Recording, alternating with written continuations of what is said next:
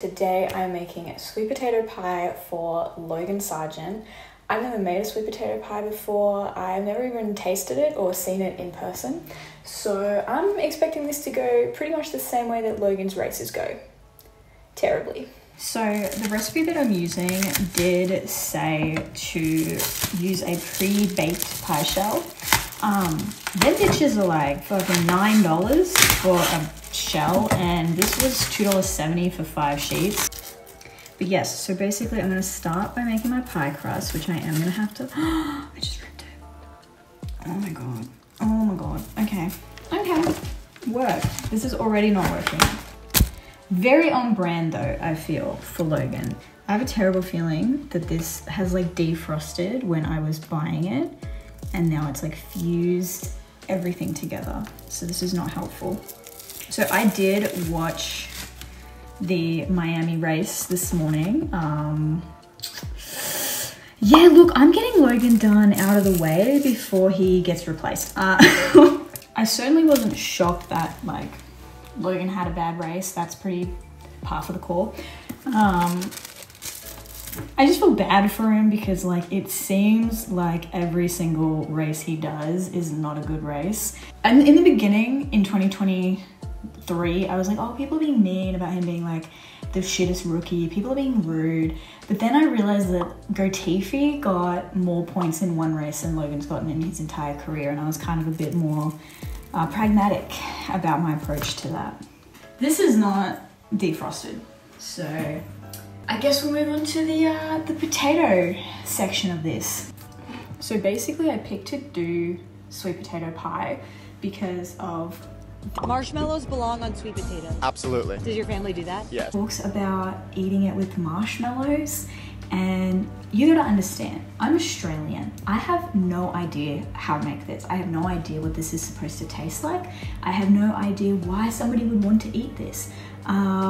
Especially with marshmallow topping. I thought when I first heard this that meant like marshmallow fluff that you would like create a meringue out of and put on top of the pie. And then I found out that no, it's like literally just marshmallows on top. So I bought these. That's what I shit. So the recipe, it said basically to put the whole thing, the whole sweet potato in water, boil it for 50 minutes, and then skin it. No offense to someone who's never cooked this before, that sounds like a fucking waste of time. So instead, what I'm gonna do is I'm gonna chop it up into like smaller chunks and then boil it. I also am not like a chef. I don't know if you can tell, I'm not a chef. I'm just a fuckwit with a video idea.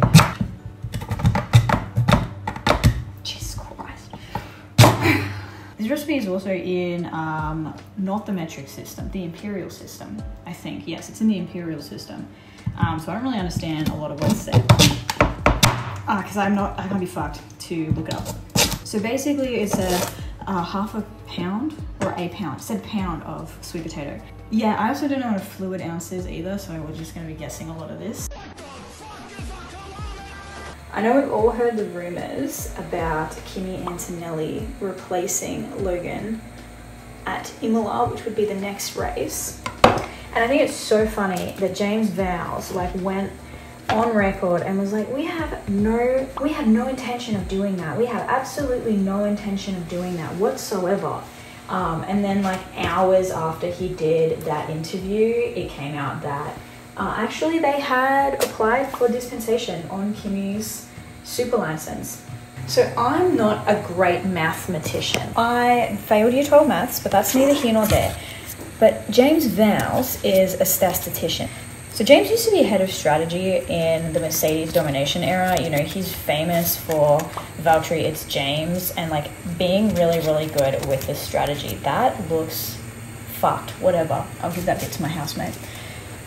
And I don't know, in my dyscalculia, I can't really see how replacing one driver who's unconfident in the car, jumped through the rankings too quickly, didn't have enough time in F2 to really get to grips with the car, you know, only spent a year in it, probably took that leap well before he should have. I just don't see how replacing someone like that with someone who spent even less time in F2 is really gonna work. Because here's the thing, right? I think that Toto Wolff has sleep paralysis where he sees Max Verstappen and Fred Vasseur and Christian Horner at the foot of his bed like the fucking ghosts from A Christmas Story, A Christmas Carol. That one. I also didn't clearly pass Year 12 literature. He's like fucking trippy. He's like, oh my god, I've lost Lewis and I lost the opportunity to sign Verstappen. I cannot miss out on Kimi. And I think he is like so tunnel vision on this fucking kid. Yes, so basically they act like Kimi is the fucking next coming of every great world champion before him. But yes, I can't imagine that James Vowles, master statistician, great guy, don't know him personally, I can't imagine that he is like, yeah, no, this is the answer to all of my unconfident driver issues, is to just put in another driver with even less fucking experience. I don't believe that. If that does happen, I should become a team manager, because clearly you don't need fucking maths to do that. I don't know what to say about Logan. He seems wonderful.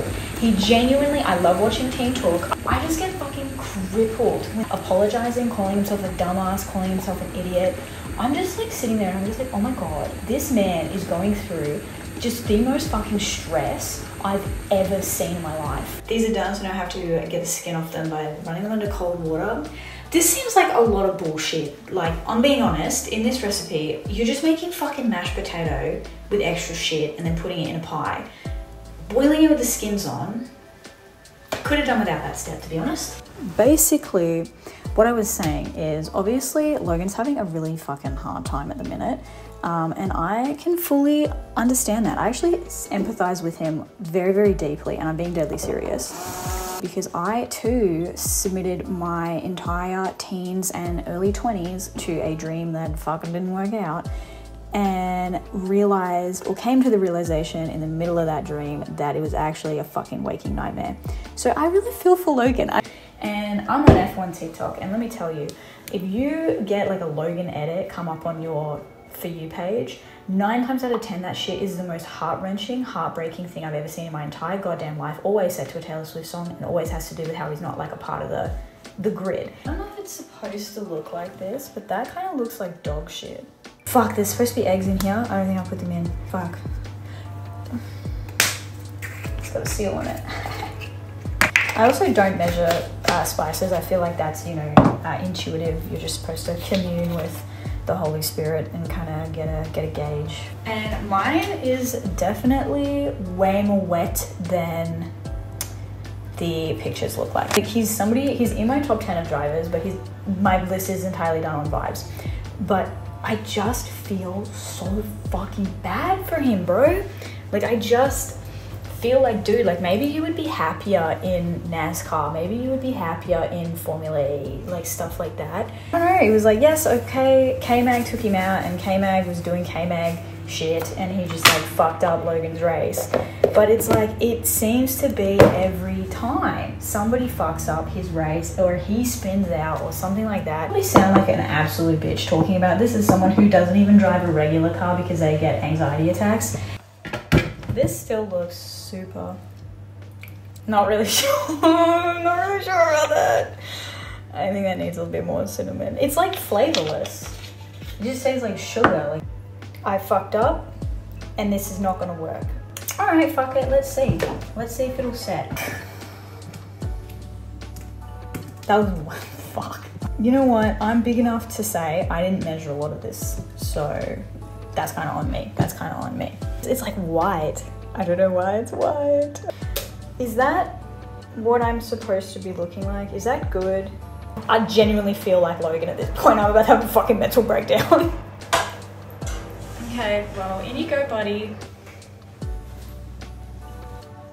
So I just checked it. Actually looks like how it's supposed to be looking. We've got the marshmallows here to put on the top. Everything I've read says to use mini marshmallows, but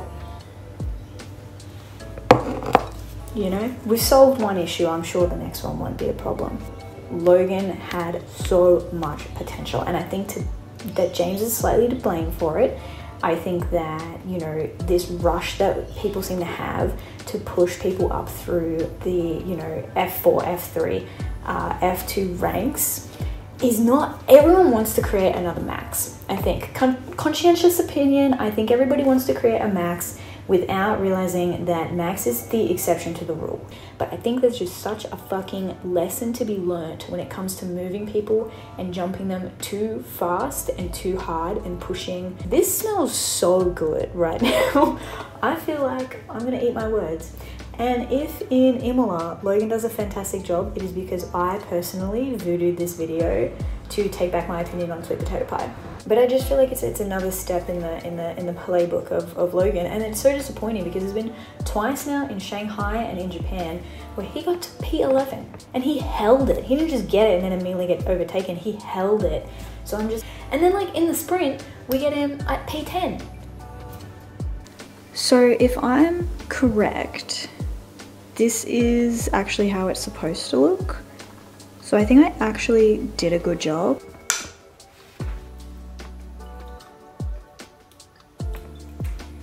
Tastes like P19. Maybe the crust tastes better. It's just so sweet. Or is it like having it? Oh. You know what? That's actually pretty good. This dish is Logan in F2. But this was fucking amazing. So good on you, Logan.